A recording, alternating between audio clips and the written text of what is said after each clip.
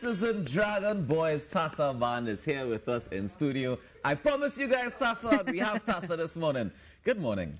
Good morning. How are you doing this morning? Pretty okay. And you are Nankisu Rampatap. Yes, sir. You are the leader of the First Citizens Dragon Boys Tassa band. That's correct. Let me say congratulations, first of all. You all look fantastic. You sound fantastic. Of I course. love the fact that you have these two young men as well showing off this morning. Well, the future generation. He even boy. stepped out and did his Well, little this is thing what as I'm saying, you know well. what I mean? At what age do you guys start training? We started at this tender age, like you see these youngsters. How old are they? This is 6 and 7. Wow. This is Navid, Rampartap, Sami Rampartap.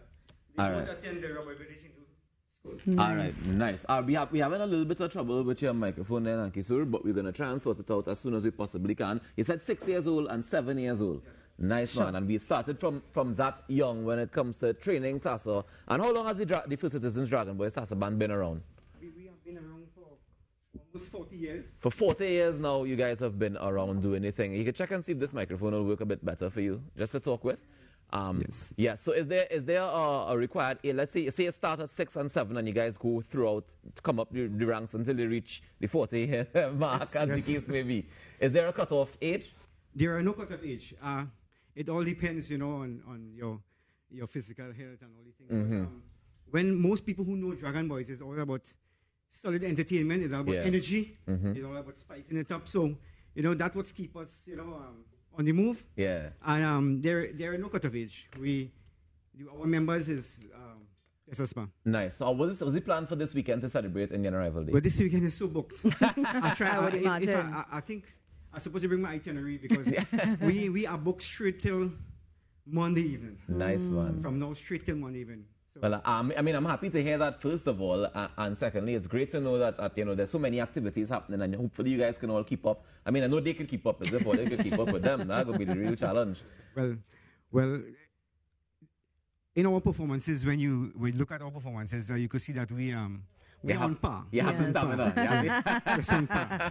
Well, you want to introduce the rest of the team to everybody at home watching? Right, so this is Robbie. My name is Nankisu Rampartap, Right. of course. This is Navid, Rondel Rampartap, Samir Rampartap, and Ryan. Right. I realize there's plenty of Rampartap. It's a family It's a business. family. Yes, yeah, Rampartap's, you know, it was a legacy from my father. He saw us, you know, at a young age, you know, beating the little table, the little tin and pan, all these little things. Yeah. And he saw it fit to, he was a Tassa drummer. Okay. And he saw it fit that, you know, these guys, I would start him off with that. And, you know, I must say, thanks to my late and great father, Mr. Rampartap Ragunanan. Nice.